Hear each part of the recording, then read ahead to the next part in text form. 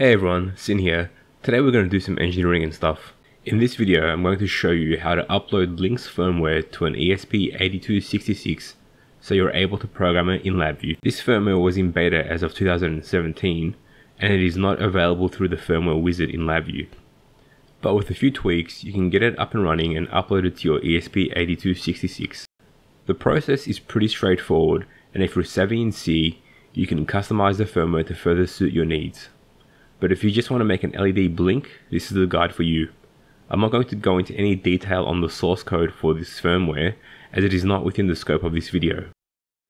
I'm going to have the steps listed on the left hand side, so you can pause the video as you please and follow at your own pace. An assumption on my part is I'm assuming you already know how to program an ESP8266 and use it. However, if you don't, check out my previous video where I go into depth on this topic.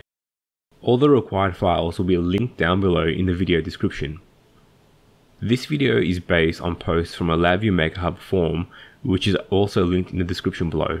So all credit goes to those contributors there, but this video will summarize them all for your convenience. Now let's get started. So the first step is to navigate to the GitHub repository, which contains the LINX firmware files that we need. The link is on the screen and in the description. Simply navigate to the green button labeled Clone or Download on the right, left click and select Download Zip. Once you have this zip file, unzip it into the directory of your choice. Next, once we have our unzip folder, we need to overwrite the existing LINX source directory with the one we just downloaded.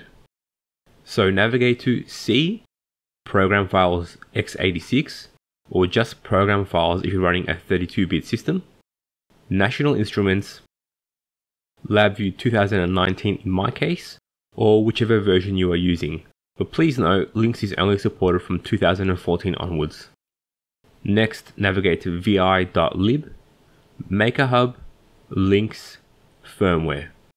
Locate and overwrite the source folder here with the source folder located in the zip file located in LINX dev ESP8266 config 2.1, LabVIEW, vi.lib, MakerHub, LINX, firmware, source. Once that's done, let's launch LabVIEW and generate the firmware libraries. Once LabVIEW is open, go to Tools, MakerHub, LINX, Generate Firmware Libraries. When the GUI opens, browse to the Arduino Libraries folder usually located in Documents, Arduino Libraries. Click Generate and the LINX libraries will be pasted into the Arduino Libraries folder. The modified firmware for the LINX ESP8266 and ESP8266 Wi-Fi listener folders are now copied to the Arduino Libraries folder. Now we need to overwrite the source code and header files of the ESP8266 Wi-Fi listener folder with our modified files, which are located on my GitHub. Navigate back to Documents, Arduino Libraries, and locate the LINX ESP8266 Wi-Fi listener folder. In this folder, we need to overwrite LINX ESP8266 Wi-Fi listener.cpp and LINX ESP8266 Wi-Fi listener.h with our modified files. Once this is done, we should be ready to upload our firmware to the ESP8266.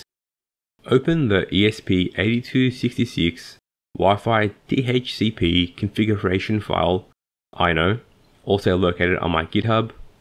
Enter your Wi-Fi network's SSID and password, and upload the sketch to your ESP8266. And if all goes well, the acquired IP address will be displayed on the serial monitor, and you'll be ready to program your ESP8266 in LabVIEW. However, if you're like me, you will get a bunch of compilation errors. If we take a closer look at the errors in the output console, we can observe the following. In the LINX file linxwiringdevice.cpp, a call to the member function digital write square wave is producing an error. This error occurs on line 235 of the file, and is an ambiguous call to the tone function. Now, from my limited expertise in C and some Googling, this means the compiler can't work out which tone function to call because it's defined in more than one file somewhere. And if we look a bit further down, we can see the files that the tone function is defined in. As for our case, because I can't be bothered fixing this bug, I'll just circumvent it because we don't need the right digital square wave function. Now to do this, simply locate LINX wiring device.cpp on your device and open it with your text editor of choice. I'm using Notepad++. Go to line 235 and lo and behold we're calling the tone function twice in the digital right square wave function. I'm just going to comment these out, save the file and then see if we can compile. And like magic we can. If you know how to resolve this error properly, let me know down below in the comments. Okay, now that we've compiled the code successfully and uploaded it to the ESP8266, we can now attempt to program it through LabVIEW. Open LabVIEW and go to Help, Find Examples. Now once the example finder opens, go to the Search tab and type LINX. Double click the keyword LINX and all the available examples will be listed in the middle. Locate the LINX blink simple tcp.vi and double click on it to open the example. Once the example is open, simply enter the IP address and port number of the ESP8266 that was listed on the serial terminal output of the Arduino IDE, and then set digital output channel to 1. Once you have done this, cross your fingers and run the VI.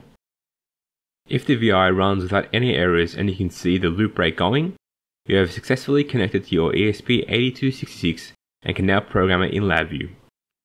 If you play around with the Boolean control, you can turn on and off the LED on the ESP8266. Just note that the on and off state of the ESP8266 is inverted, so when you turn the LED off, the LED on the device will turn on and vice versa. If this annoys you, you can simply fix it by using the not logic function in the block diagram. Thanks for watching my video. If you enjoyed this, please like, comment and subscribe, and I'll see you in the next part.